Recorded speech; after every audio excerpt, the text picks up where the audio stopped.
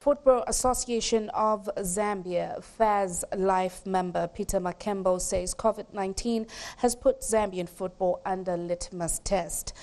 Makembo has since implored all stakeholders to strictly adhere to the health guidelines by government if the completion of the league is to be achieved.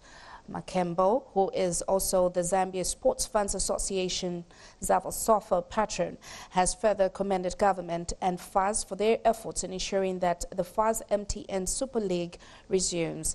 He said this in an interview with ZNBC Sports in Lusaka today. The caution to the players is that please confine yourselves into those rules. And in those rules, they'll be able to help us. They will help your family. They will help me, because sooner or later, we'll be moving into the major competitions.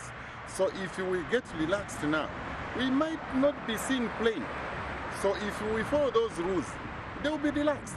And we shall be back on the wheels. This is why I did not move my machinery on the terraces there, is to see how the Minister of Health, they will move with us as fans and as players, as families. Because football, the way it is, it draws much attention from its citizenry worldwide. So we are also to follow the rules which are given to us by the Minister of Health into that line. Thank you so much for watching. Don't forget to like, leave a comment and subscribe.